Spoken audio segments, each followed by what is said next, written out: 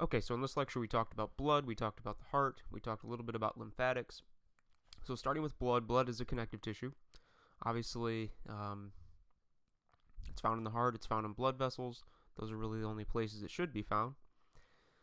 There are two main components to blood. There is the formed elements. That's considered the cellular component because it contains either cells or fragments of cells in the case of platelets, and also plasma, which is the fluid component. So if it's oxygen-rich blood, it tends to be bright red, and if it's deoxygenated or oxygen poor, it's dark red. Of course, pH of blood is 7.35 to 7.45. Blood temperature is always a little bit higher than body temperature, and that's just because of the friction generated from the blood as it moves through the blood vessels. So if you take a test tube of blood and you spin it down in a centrifuge, you'll get three layers. You'll get the hematocrit, which is just packed red blood cells. You'll get this little layer here called the buffy coat, which contains white blood cells and platelets. That's the smallest component of blood. And then the largest component is plasma, which is mostly water, but also all of your dissolved solutes. Okay. So blood plasma, again, about 90% water. Lots of stuff here. This is where you're going to find all of your ions, glucose, hormones, plasma proteins such as albumin, which is the most abundant plasma protein. And here you can see this is the plasma, straw colored. So the formed elements, this is the other, the cellular component of blood, includes red blood cells or erythrocytes, white blood cells, which are leukocytes, and platelets. So the red blood cells, erythrocytes, they are anucleate, they don't have a nucleus. They really don't even have any organelles. They're just bags of hemoglobin, okay? And hemoglobin, of course, is the protein that transports oxygen, mostly oxygen, but also some carbon dioxide. So red blood cells are flexible. They need to be flexible so they can fit through very small capillaries. So in hemoglobin, it has a globin portion, a globular portion, and a heme portion. And there are 4 hemes per hemoglobin molecule. And each of those hemes contains iron. And iron can bind O2. Okay. So leukocytes, these are complete cells, meaning they have a nucleus, they have organelles, all of that sort of stuff. And there are the granulocytes and agranulocytes. So the granulocytes are the basophils, eosinophils, neutrophils, and the agranulocytes are the lymphocytes like B and T cells and the monocytes. So leukocyte pathology, leukocytosis, this is an increase in the number of white blood cells. Happens oftentimes during infection, can also occur in cancers. Leukopenia, this is a low number of white blood cells. This can also be caused by infections, but also some drugs like prednisone. So leukemia and lymphoma, they are related but different. So leukemia is obviously a cancer that results in too many abnormal white blood cells that are coming from the bone marrow, whereas lymphoma involves only lymphoid cells and typically is focused in the lymphatics, like the lymph nodes. And then infectious mononucleosis is a viral disease, can be caused by different viruses, most commonly Epstein-Barr virus. And basically here you have very, very high numbers of agranulocytes, and they are typically atypical. So if you look at them under the microscope, they are abnormal. So platelets are known as thrombocytes, and really they are just fragments of very, very large cells called megakaryocytes. And they will have little granules like serotonin, containing serotonin, certain enzymes, growth factors, and of course we need platelets for clotting. So hemostasis, this is the process of stopping bleeding. And there are 3 main steps. The first one is the vascular spasm, which is vasoconstriction. This is important to limit the amount of blood that's getting to the area. The second step is formation of the platelet plug. So basically this damaged endothelial layer over here causes the release of collagen into the lumen of the blood vessel. That causes platelets to kind of attach. That forms the platelet plug. And then the final step is coagulation, which causes the activation of thrombin. Thrombin is an enzyme, and it activates fibrinogen, which forms fibrin. fibrin just basically makes a mesh that kind of reinforces the platelet plug. So this is a fibrin mesh. So obviously we don't want these clots to hang around forever. So the process of removing these is fibrinolysis. So during that process of clotting, an enzyme or an inactive enzyme known as plasminogen is incorporated into that clot. Okay, and the clot that formed will cause endothelial cells. Remember, those are the cells that line the blood vessel, to produce something known as TPA, which is tissue plasminogen activator. So this will activate plasminogen into the active form plasmin, and plasmin will break down that fibrin mesh and kind of start the process of dissolving that clot. So we talked about the blood groups. They're just based on these terminal saccharides, whether or not they have it or not. I'm not too concerned with blood groups at this point. Same thing with the Rh blood groups. These were more of just fun fact slides. We talked about this in micro. All right, then we started talking about the heart. So the heart obviously is found in the mediastinum in the pericardial cavity. It's anterior to the vertebral column, of course, posterior to the sternum. It's very well protected. The base of the heart is actually on the posterior superior surface, so it's more towards the head and kind of towards the back, and the apex points right towards the left hip. Okay, so you can see here, sits right between the lungs. Here's the apex, the base is back there. Okay, and of course the heart is very well protected. So the coverings of the heart, there are two walls that protect the heart or cover the heart, and that's called the pericardium. The outermost layer, the outer wall, is called the fibrous pericardium, which is this right here. And basically what this does is it just kind of anchors the heart to surrounding structures. Okay, it also will help to protect it. Now, the second wall, or the inner wall of the pericardium, is called the serous pericardium, and it's called that because it produces serous fluid. And there are two layers.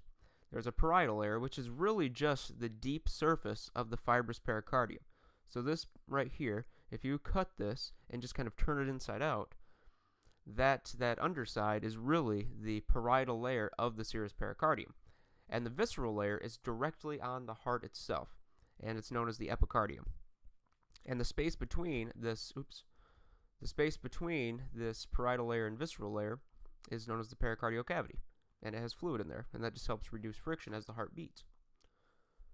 So again, this is inside the heart. This is the muscle of the heart. This is the visceral layer of the serous pericardium, also known as the epicardium. This is the parietal layer, which is just on the other side of the fibrous pericardium. So the space between the visceral and parietal layers is the pericardial cavity. So the three main layers of the heart are the epicardium, which we just talked about, the myocardium, which is the muscle, that's the thickest layer of the heart, and then the endocardium, which lines the inside of the hearts. Okay, so you can just see these three layers. So here's the endocardium, which is lining the ventricles and the atrium, the inside of the heart. This is the myocardium, the muscular layer, and of course the epicardium right out here. So the heart has four chambers, two atria, two ventricles. The atria are separated from each other by the interatrial septum. The ventricles are separated by each other from the interventricular, or via the interventricular septum. Remember, the right side and the left sides of the heart do not communicate with each other. Just some more of this anatomy. So the atria are the receiving chambers. They receive blood from the circulation. The right atrium is going to receive blood from the system, okay, from the superior vena cava, inferior vena cava, and the coronary sinus, which is this guy right here. So the coronary sinus is actually going to bring blood back from the coronary veins. And the left atrium is going to receive blood from the pulmonary veins coming from the lungs. And those are going to be carrying oxygenated blood. So the ventricles are the discharging chambers, okay? So the right ventricle is going to pump blood into the pulmonary trunk. That will direct blood eventually to the lungs. And the left ventricle will pump blood into the aorta, which will eventually go to the system, to the body. So the heart has valves. There are four of them. And the purpose of these valves are to ensure that blood only flows in an anterograde fashion, only forward and not backwards. So the atrioventricular valves are between the atria and the ventricles. The one on the right side is known as the tricuspid valve, and the one on the left side is known as the bicuspid or mitral valve. And these valves are anchored to these muscles in the ventricles called papillary muscles. And these papillary muscles have these little collagen extensions called chordae tendineae, and they contact the valve flaps themselves. So if you go here, these are the papillary muscles, these are the chordae tendineae, and this is the valve. Now the semilunar valves, these are between the ventricles and the large vessels that are leaving the heart.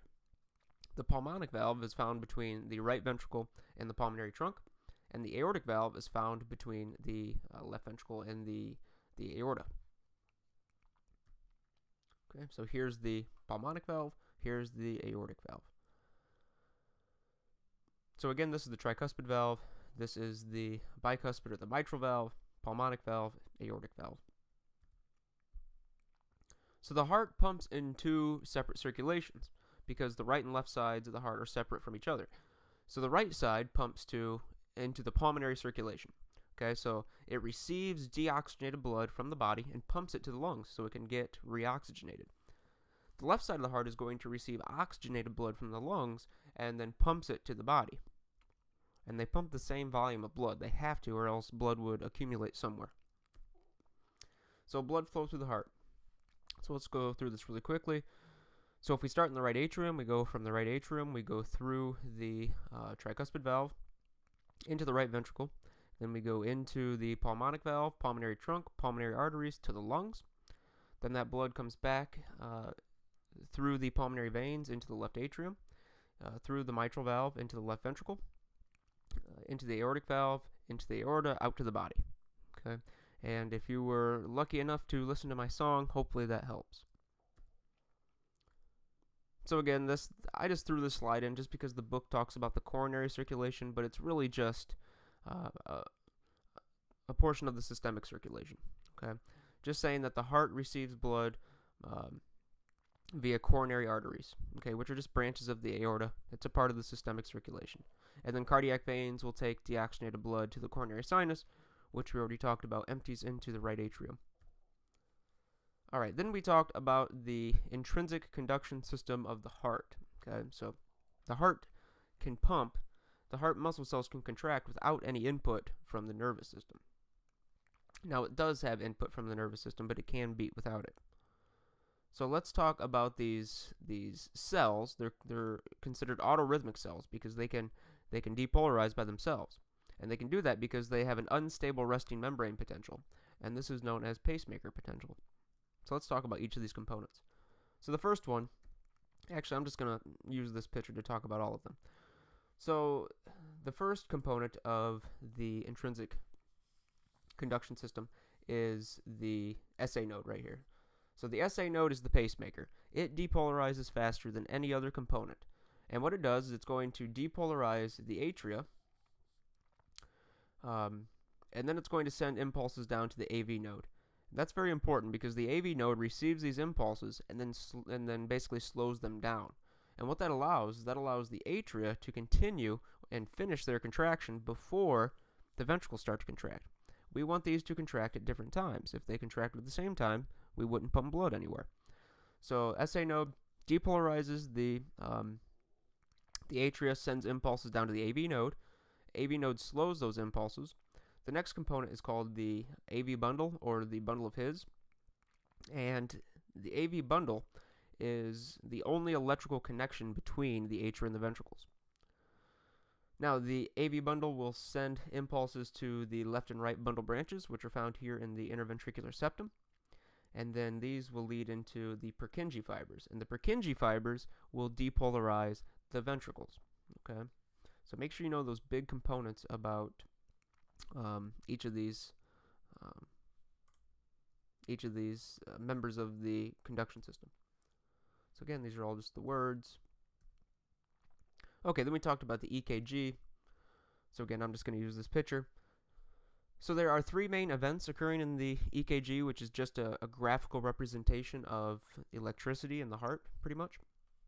The first big event is the P wave. The P wave is basically represents depolarization of the atria, okay, the SA node. Then you have the QRS complex. QRS complex is ventricular depolarization, and then the T wave is ventricular repolarization. Now there are a couple other things. I mean, there's a lot more going on here. Like the PR segment, this is pretty much the delay at the AV node. The U wave is the finishing of repolarization of the Purkinje fibers, but just know these three big events. So the P wave, QRS complex, and T wave. And again, this is just showing the same stuff. Okay, cardiac output. This is just the amount of blood that's pumped by each ventricle in a minute. And it's given by the equation cardiac output equals stroke volume times heart rate. Heart rate is obviously the number of heartbeats per minute. And stroke volume is the amount of blood, or the volume of blood that's pumped by one ventricle per heartbeat. So you multiply those together, and that's how you can get cardiac output. And obviously this is going to vary from person to person. Okay, then we talked about blood vessels. So blood vessels are obviously the structures that carry blood. We have arteries and veins. Arteries carry blood away from the heart. Veins carry blood to the heart. And then capillaries are the junction between them. Okay, they are the ones that join arteries and veins. Okay, and this is also where gas is going to be exchanged. So most blood vessels, not all, will have three layers: the tunica intima, tunica media, tunica externa. And depending on the vessel, the composition of each of these can vary a lot. Well, the tunica intima is always endothelium, okay? So the tunica intima is endothelial tissue, contacts the inside, the lumen of the blood vessel. It's the structure that blood will contact. The tunica media is the middle layer, and this is typically going to be smooth muscle. Okay, that's going to allow things like vasoconstriction. And then the outer layer is called the tunica externa, and this is just connective tissue that pretty much anchors blood vessels to other structures. Now capillaries are the smallest blood vessels, and they really only have one layer, and that's the intima, okay, the endothelium. And of course, capillaries' main function is to exchange gases, exchange hormones, nutrients, okay, with the cells. There are three structural types of capillaries. There are continuous, fenestrated, and sinusoidal types. They're found in different areas. We talked about that. I really don't care so much that you know. Just understand that there are these three structural types. So here's a capillary bed. This is the arterial end. This is the venous end. So blood comes in, okay, enters the capillary bed. You're going to have exchange with tissue cells of whatever sort of things. And then this venous side will drain this capillary bed. So again, the venous system is going to carry blood to the heart. Venules, they're basically the first structures that form when capillaries unite. They're very porous. This allows things like white blood cells, like fluid, to move through their walls. And then these will eventually join to form veins. Okay. And again, here we can see artery, capillary bed, a vein. So veins, they tend to have much thinner walls than arteries, but they have bigger lumens. And the veins will hold about 65% of the body's blood at any particular time. So really they serve as blood reservoirs, or capacitance vessels. Okay, they can hold blood. And, the autonomic nervous system can cause constriction of those veins if we need to get more blood to the heart. So this is a histological section. Here's an artery.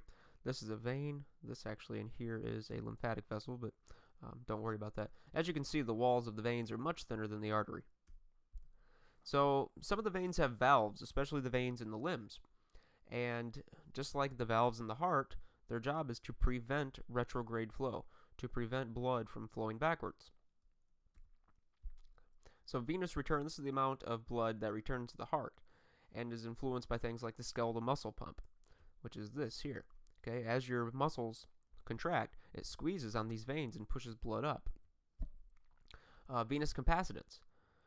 Remember, these are capacitance vessels. They can hold blood, and the sympathetic nervous system can cause vasoconstriction of those vessels to increase the amount of return to the heart. Also, the respiratory pump, which really works the same way as the skeletal muscle pump, it just works in the abdominal and thoracic cavities.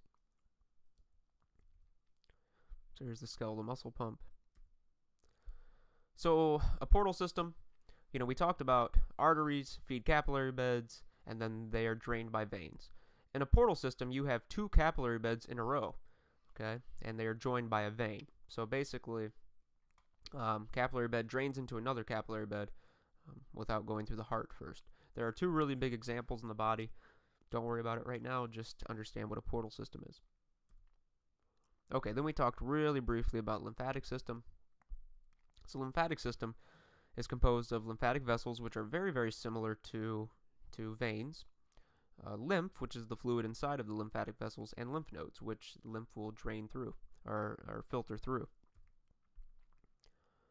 So lymphatic vessels, again, this is a system very much like the venous system, but they are basically going to collect excess fluid and return it to the blood.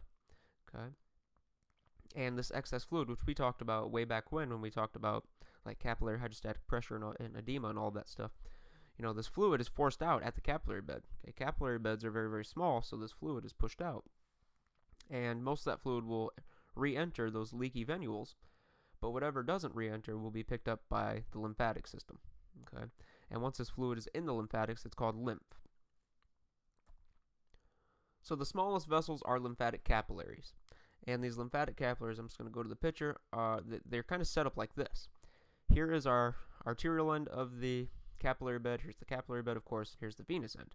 So blood comes in, fluid's pushed out, and these capillaries just kind of weave their way through this capillary bed, and they will drain that excess fluid that was forced out. Okay, and just like veins, they come together to form bigger and bigger and bigger structures until they get into the lymphatic ducts. The ducts are the largest of the lymphatic vessels. There are two main ones. There's the right lymphatic duct and the thoracic duct. The thoracic duct is the largest lymph vessel in the body. It's very large. You can see this here. But the big takeaway is that these vessels get bigger and bigger and bigger and eventually drain into the blood. So the thoracic trunk will drain into the junction of the left subclavian and the left internal jugular vein, and then that will get back to the heart very easily. And the right thoracic duct will do the same thing, but on the right side. Okay, so that's how that excess fluid gets back into the blood and back to the heart. So the three main functions of lymphatic vessels: obviously return excess fluid to the bloodstream, return any proteins that leaked out into the blood, and also they will be really important for the absorption of lipids from the intestines, which you will talk about in nutrition. Okay. So I just kind of hit some of the highlights here. If I skip things in this video, that probably means they're not all that important. And as always, if you have any questions, please let me know.